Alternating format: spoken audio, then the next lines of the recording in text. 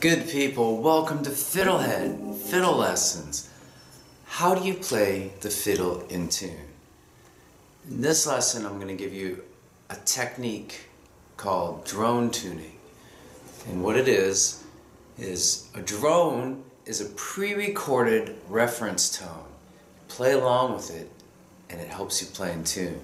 So if I want to tune up D1, which is E, I would play an E drone. I'm going to do it on my computer speakers. Oops, wrong thing. Here we go. Okay, so then I would just play D1. Sounds a little off. And then I adjust my left hand until the tones seem to align.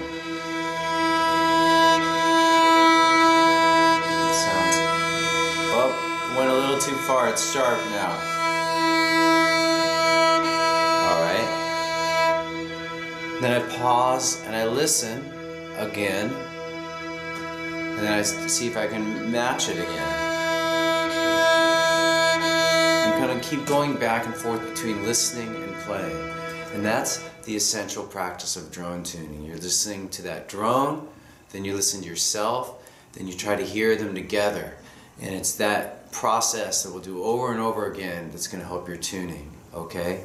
I want to just pause and say that I think that drone tuning might be the very best thing you can do to improve your tuning. And what we'll do is we'll do it on each specific note. But I just wanted to say that I sometimes use tape with students, but I consider it to be kind of an inferior practice to using drone notes. And I use tape just because I think it helps people just when they're on their own, and it's just like training wheels basically. But the tape only gets you close. The drone tuning is giving your ear direct access to the correct note, whereas the tape is sort of approximate. If you really learn to hear this, then you're just directly learning to tune yourself if you use drone tuning. I also think it's better than certain apps like Intonia, which are basically you play and you see a graphical image of how your tuning matches up to what you're listening to.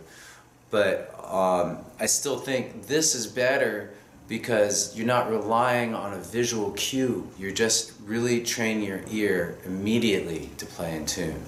Okay, so with all that said, we go back. We have our focus now is on D1. I really want to get D1 in tune. And so now after doing, well, in addition to playing along with the drone, just single notes, I can do rhythms.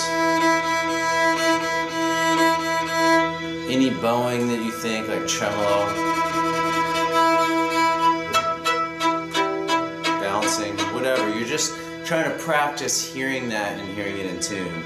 Long bows may be the best. Well, long bows are hard to really do well.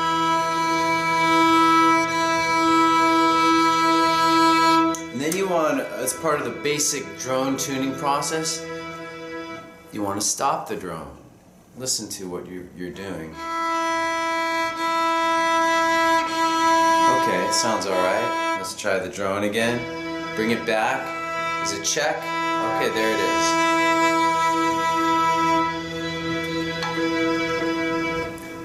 So, in addition to doing single notes, we could do lots of other things. Two notes, which are intervals, exercises, and tune parts. So, but all the while, we decide what our focus note is, and then that becomes the thing we kind of center our practice around. So right now, I'm centering it around D1. So, if I want to do two-note interval, I can do D1 to open D. That's the most basic one, and I keep playing the E drone.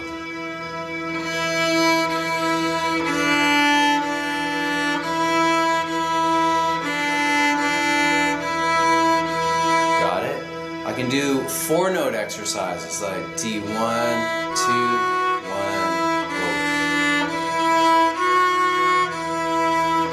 I'm going to pause and listen to the drone again.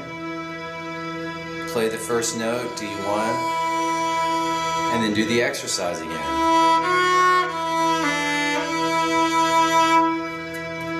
Okay?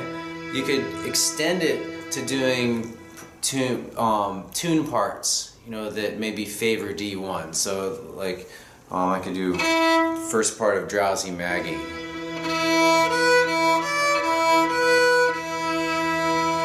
Alright, by the way, the drones, like I use them if you're all over the site, all over FiddleHed.com, because you can play whole tunes with them, you know.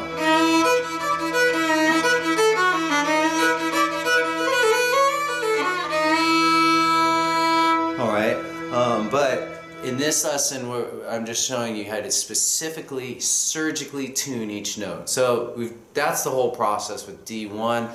Let's try a little bit of it with D3. So any guesses as to what note D3 is? Anybody? Anybody? Right, it's G. So here, hold on a sec. I have to set this up. Okay, so I would play D3 and I would play a G drone. So there's the drone. I listen a little bit and then play it. There, it's in tune. If I push it sharp, I really hear it. I really hear the dissonance. Actually, this is playing in tune. You might come to really enjoy this process of when it locks into tune, being correctly in tune. It's very satisfying. You can even do this as an exercise to kind of adjust it, to push it slightly flat or sharp.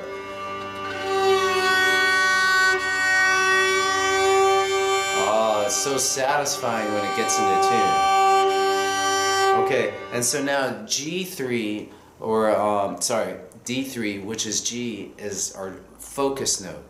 Okay, and so I'll play the drone, and I can now do other exercises besides just a single note. I can do 3 to 1. So now, since we're not working on D1, we're working on D3, we have a different focus note, and so we use the G drone.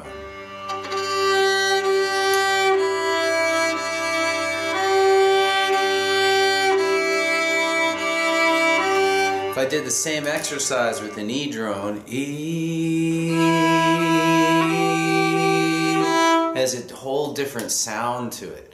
Alright, but so that's kind of cool too from a musical enjoyment point of view.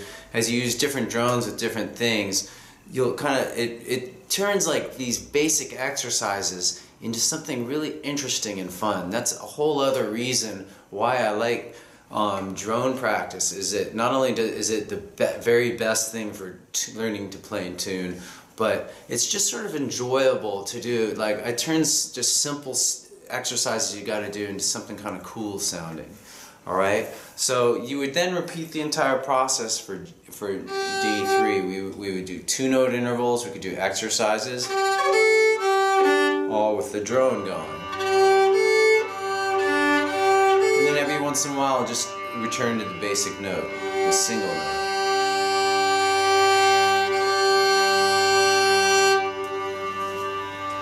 Alright, so cool. So the last thing I'll say is that I've created a library of exercises to help you practice tuning, and you can use those exercises, which are play along kind of call and response loops, but you could also take the same exercises and practice them at your own pace using drones. So instead of having to play in time to a beat, I can slowly practice an exercise